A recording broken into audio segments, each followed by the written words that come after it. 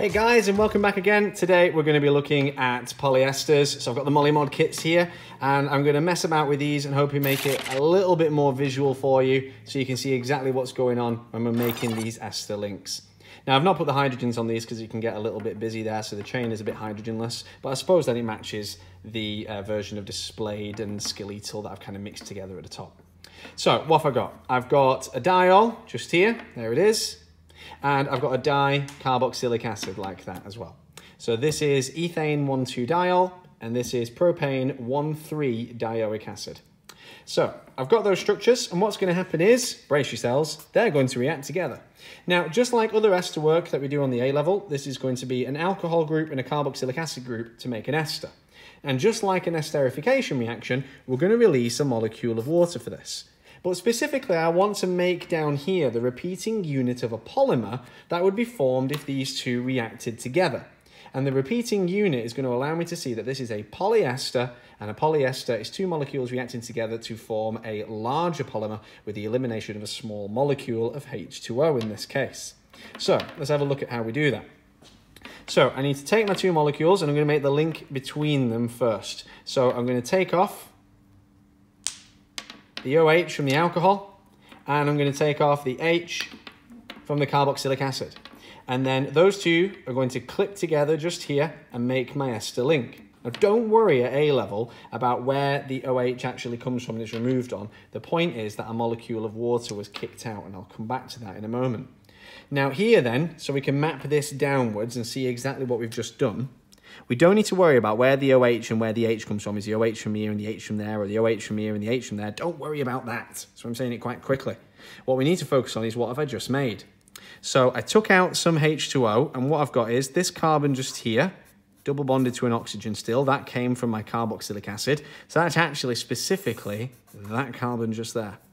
And that is now bonded to an oxygen, and the oxygen is now linked through onto this side. So these two carbons are these two just here, like that. And I can show these H's on now just for a little bit of clarity. So it's those two, there they are. So we can show them in just there, that's these two. And on this side then, I've currently still got my OH here, but what I'm gonna do is, I'm gonna get rid of part of this in a minute, and I'll explain why, but I'm just gonna leave the O there for a moment. Going on this side, I've got my carbon, which is in the middle, just here, which I'll put my H's on. And at the moment, just like on the other side, I've got part of a functional group shown intact here, but I am going to sort of leave that and come back to it in a moment. For my polyester, what I need to make sure is my repeating unit has a structure at either end that would allow it, if I close the link like that, that would allow it to form another ester link around the outside. So what I need to do is I leave my oxygen here like so, and I take the OH from this side, so I can match my notation. And then if I was to close that round, if I needed to, that would create just here another ester link. The way I draw this now then in my repeating unit is I show the arms sticking out from that last atom, and the arms here of this one, like so. Now remember, for polymerization equations, just like addition polymerization in AS, we're using N's in front just here and an N on the outside. Now you can see here what we've done a couple of times there is create molecules of water. And the way that we show that nicely for the exam, to make it nice and clear how many we make, and this is really just for OCR, we use 2N minus 1 H2O on this side. The main focus of the exam is going to be taking the polymer out to the two monomers or showing the repeating unit of the polymer and so on. But if you ever do need to write the equation, this is how we represent where the water goes on this side. Now, is there a version of this which looks a little bit different? Absolutely, of course there is. It's chemistry. There's always going to be a version of things that look a little bit different. And what we're going to do for the next one is we're going to have a look at an example of a polyester, just like this one here, but it's made from one monomer instead of two. So let's have a look at that. Okay, so we're going to be looking at an example like this molecule just here, which is 3-hydroxypropanoic acid. We can see at this end we've got a normal carboxylic acid group, and then at this end here, I've got an alcohol group. Now, this particular monomer is going to make a polymer, polyester, just like the one up here, but it has a slight difference, and we'll be able to spot that by looking at the two repeating unit structures side by side. So first off then, I'm going to draw this molecule in. So I've got my C double bond O and my OH just there. So that's the carboxylic acid group. I go down my chain just here. So 1, 2, so that's those 2 carbons just here, drawn by the 2 corners there. And I've got my OH down this end, like that. And so what's going to happen now is I'm going to remove a small molecule of water. So just the same as before, I'm going to take, say, the H from this end, and I'm going to take a whole thing actually, yeah, let's just go for it. So I take the OH from this end just here, and I take the H from this end like that. Don't worry too much about where exactly the OH and H come from. The important thing is you are kicking out a molecule of water. There it is, kicked. And you need to make sure that you're showing consistency with how you draw the 2 ends here from one diagram to the next. So that's why I've made sure that I've got the carbon sticking out just here, and I've got the oxygen just there. So N of that is going to create on this side, I only need that 1 monomer, remember. On this side just here, bracket up, I'm going to have my carbon just here, double bonded to the oxygen. There's my next carbon up. And then I've got this carbon just here, which is bonded to the oxygen, which, move water, goes off to the edge just like that. And an N on the outside. And I can show my H's in here for a little bit more clarity. There we go. So you can see here, just to make sense of this, I've got the carbon just there. I've got the oxygen at the top. I've got my 2 carbons here, there they are. And I've got my oxygen sticking out the end just there. Now that is my repeating unit. There it is, drawn nice and clearly. Now, the other thing that changes before we go into this, but just don't want to put this in before I forget, is instead of putting 2N-1, we put N-1 H2O just in there instead. But my main focus here is how would I be able to spot from one repeating unit to another that this one was made from 2 monomers and this one was only made from 1.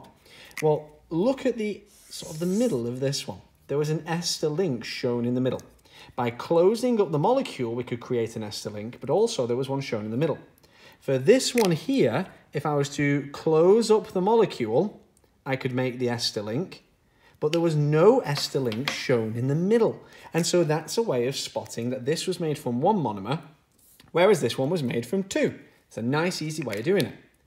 Now, that idea as well of closing up the molecule can actually lead to one of the biggest problems we have with creating a polyester. Instead of creating a polymer, you can actually create a molecule. So let's have a look at that now in a final set of examples. Okay, so final thing we're going to be looking at just here. We've got our molecule here of a hydroxy acid. So this one's got a slightly longer chain, so that what I can do next will make a little bit more sense. But we're looking at is a bute chain just here because it's 4 carbons long. So this is going to be 4-hydroxybutanoic acid. Now, I said that what could actually happen is instead of making a polymer, we could end up making a molecule. And that's because, remember, what we could just end up making is a bog standard ester. Well, not bog standard, a little bit different, I suppose. And if I start repositioning the molecule, you can kind of get a clue for what might end up happening. What can actually happen is the carboxylic acid end and the alcohol end could actually react together and form an ester link. And so the molecule folds in on itself, just like I showed here, and forms not quite a cyclic structure, but it forms a structure whereby we have an ester loop just like that. And so let's just unfold this over again so we can write this out and you can see exactly how this is going to look if we draw the formula for it. So if I take one of these structures, so let's draw it exactly as it appears on here so you can track exactly what I'm doing with it, like that. A reassuring noise this pen makes. There we go, like so. And what I'm literally going to do is I'm going to fold this up like that, take off the water molecule. So there goes my water. And what I've created here, by connecting together, and I'll put the little stars on it, this carbon connects to that oxygen, I've created this cyclic structure. And so, well, almost cyclic, it's a ring, but it's got this ester link in it, so it looks a little bit different from a normal cyclic, like an alicyclic structure, for example. And so here, what I'm drawing out now is the cyclic structure. I keep saying that, and I know it's not. It's got this ester link, and it is a ring structure, but I don't want to call it cyclic because I don't want to contradict all the other work that you do. on alicyclic structures. So I'm going to try and avoid saying it, but you get what I mean. I'm saying that we've got this ring feature just here with this ester link inside it. And there it is. What a really weird molecule. Now, the other thing that could happen is, rather than just one folding in on itself, you could actually have two reacting together and sort of hugging. And so this version is kind of like if you had a carboxylic acid group here and an alcohol group here, it's like that closing in on itself, like that.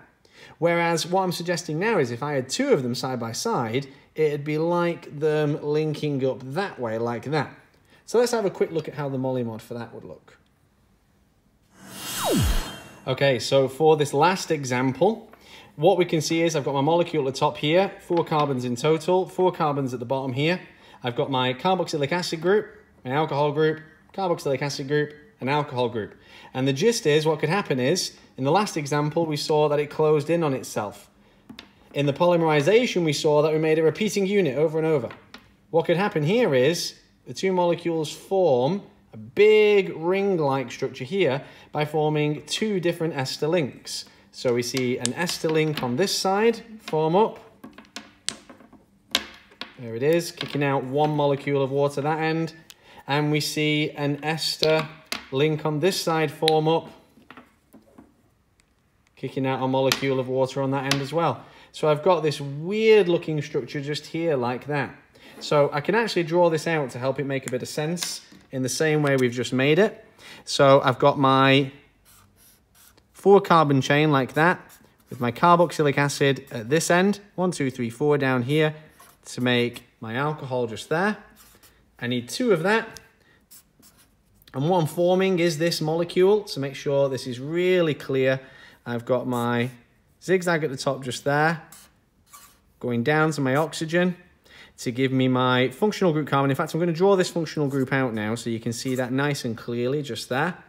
And this is going down here, and it's going to go in, just like we can see these 2 pinching in the middle just there, over to this side, then to the oxygen, just here like that, up in this direction, so we can see this one goes up and down just there like that, through to this carbon, which would have the functional group. And so you can see the change. We've got 1, 2, 3, 4. So that'll be 1, 2, 3, 4. Oxygen. 1, 2, 3, 4. 1, 2, 3, 4. Oxygen on this end as well.